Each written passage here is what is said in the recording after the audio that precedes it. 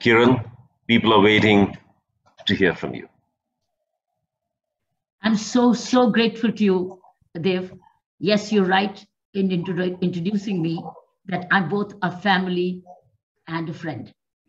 And the second woman of the Indian Police Service was none other than your wife, Kanchan Chaudhary. She was Kanchan Chaudhary, my cousin, and became Kanchan Bhattacharya. And she was also the first Director General of Police in India of any state, which you did not mention. So it's my duty to do that. So we are both a family and a friend.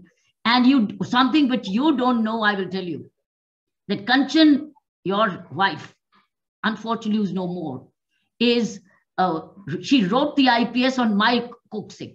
I made her write the IPS as her first preference so that I have a cousin in the Indian Police Service. I miss her today, but I'm so happy to be introduced to you, by none other than a family and a friend. I want to thank Karen Shaver for giving me this rare opportunity of addressing this great conference. Let me say, I'm pleased to release the RISE value, and I will focus on responsible. Inspired by what Dev Bhattacharya has, the manner in which he's introduced me, and he's asked you to refer to my Fearless Governance book. I don't know, I'm changing my mind right now to share with you what my current thoughts are. I also wish to recognize, before I say anything further, is our very eminent panelists, Jalpa Ratna, Elizabeth Valcuse, and Ravina Raj Kohli, who I really look forward to listening to be inspired from this World Summit. I had collected my thoughts on what responsible behavior is, and responsibility is, by very, very wise thoughts. But I thought I'm changing my mind right now to present to you what happened with my heightened sense of responsibility as Lieutenant Governor of Puducherry in India. And that's what this book is all about. It's almost a model for public servants and public service in India, and even private sector and public sector leadership. When Indira Nui released my book, I was very, very honored and privileged that she and Debashish Chatterjee, the IMM director of Kozhikode, they both jointly released my book. And Indira said that this book cuts across private and public sector leadership. Let me share with you a little case study in the time frame given to me by Karen, and reveal to you how important it is for public servants to exercise fullest responsibility, be it the elected representatives or be it the appointed representatives, or be it in private sector leadership, with performance with purpose, as Indira Nui rightly said. If you all get into performance with purpose, I think the world will be a totally different place to live in. There will be no have-nots.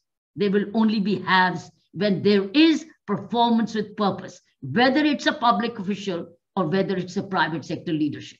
And the case study which I'm sharing with you is when I took the oath as the 24th Lieutenant Governor of Puducherry, I did not just did the technical oath. That was the ritual. The ritual was you say, I abide by the Indian Constitution and uphold the integrity and sovereignty of this country. I said, I will follow this oath with a mission statement. And that was the concept called T. I said the T means trust, empowerment, and accountability. That's my last word. Accountability is another other side of the coin of responsible behavior. And when I gave the T mantra to the people in my opening speech, it was said to me ritually, ma'am, it's always the oath. You don't speak after that. I said, no, I shall let people of Puducherry and the public officials of Puducherry know what am I here for. I'm not here to live in a beautiful palace, a former French territory of Puducherry, most beautiful palace to live in at Raj Nivas. I declared, what am I here for? And I said, I'm going to be trustworthy. I'm here to empower you, and I'm here for my accountability. I raised my accountability in the opening statement when I addressed responsible behavior as a Lieutenant Governor of that Union Territory. From responsible behavior, I did unconventional things of responsible expression.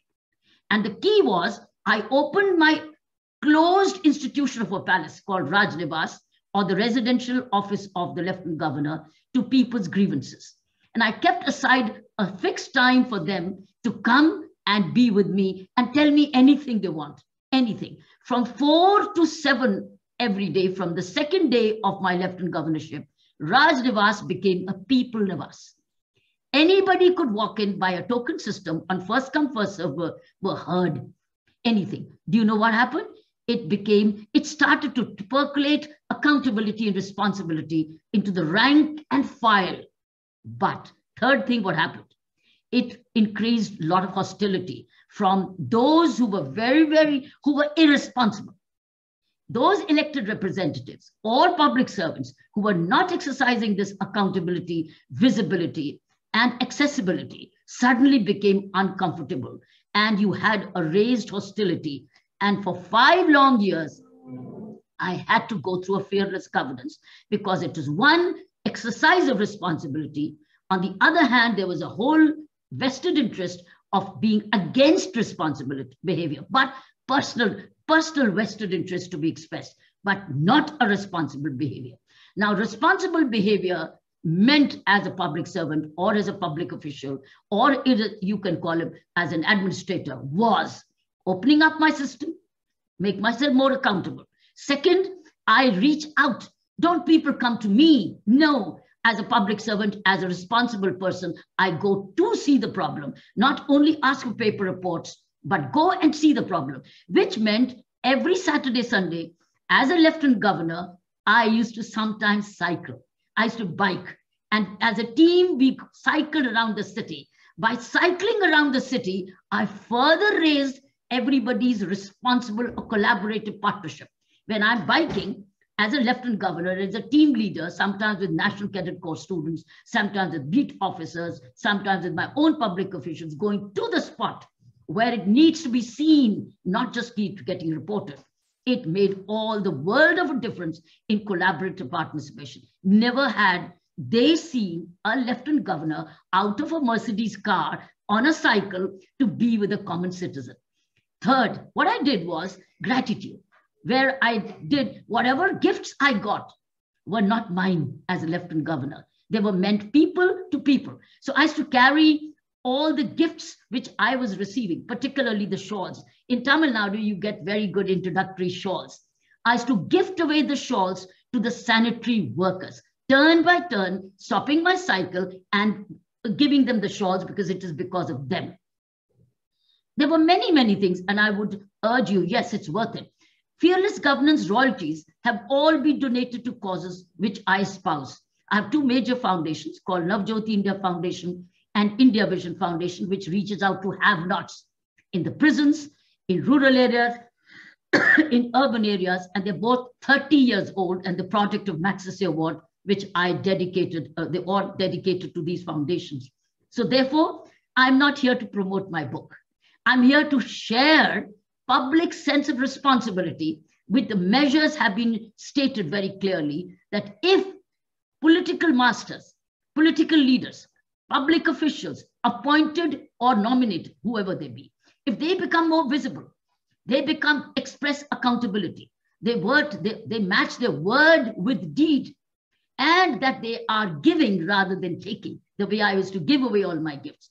I tell you, this world will be a different place to live in.